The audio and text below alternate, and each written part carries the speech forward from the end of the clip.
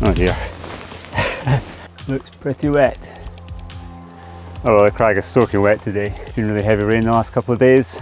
I kind of didn't really know how this crag responds, whether it gets really seepy, but evidently it does.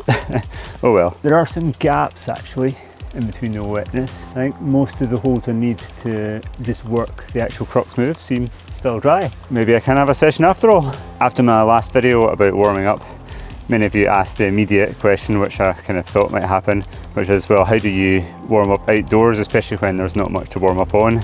So as you can see, this crag today, well, I'm by myself anyway, so I don't have a belay or anything, but also all the other routes are wet.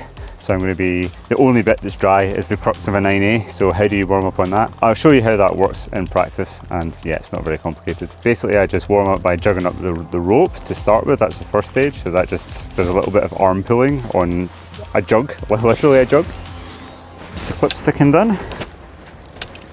So already I've jugged up a little bit, and I've had a wee faff about in the rope, and I'm already, I can feel my temperature, body temperature is much higher, and especially in my upper body.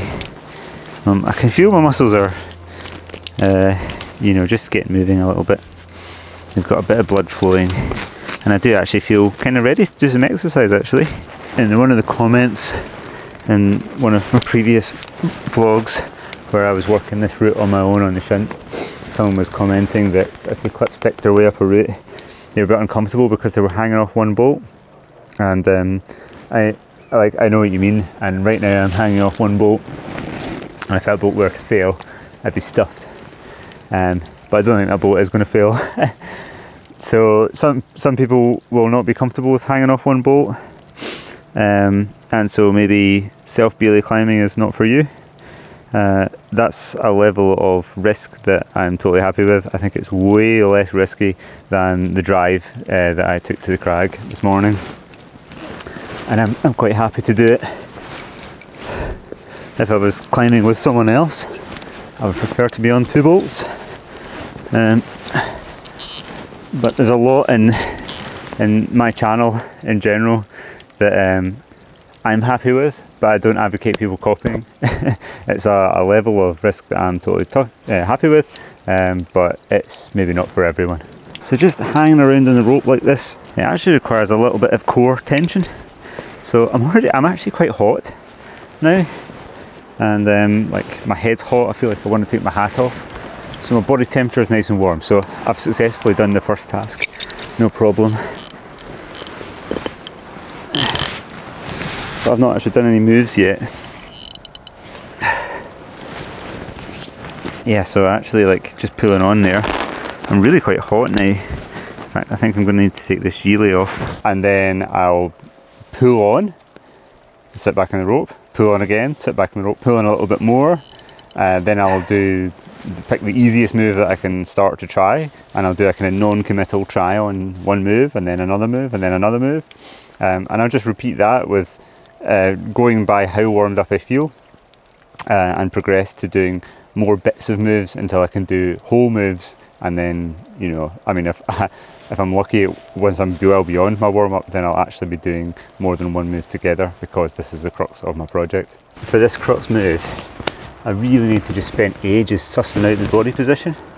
So actually for a warm-up, when I'm not warmed up, it's quite safe just to pull on. The holes are not especially bad. It's actually making the moves that's hard. So just pulling on and just having a feel of the body position and just doing the work of getting it dialed serves as a really nice warm-up.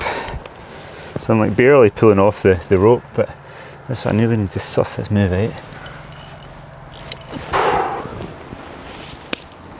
So you can see I just sort of pulled in and didn't really commit to the move.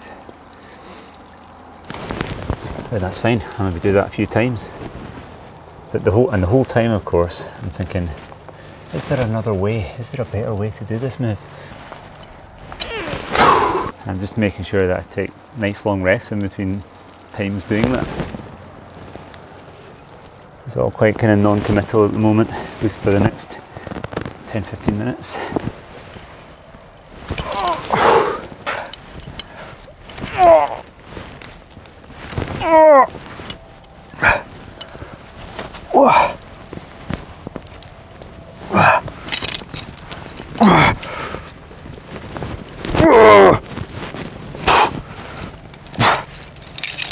Oh, fucking hell. Oh. Yeah, your just levels of power just go up as you get warmer. That was a bit brutal though. But the thing is, all these holds are quite big.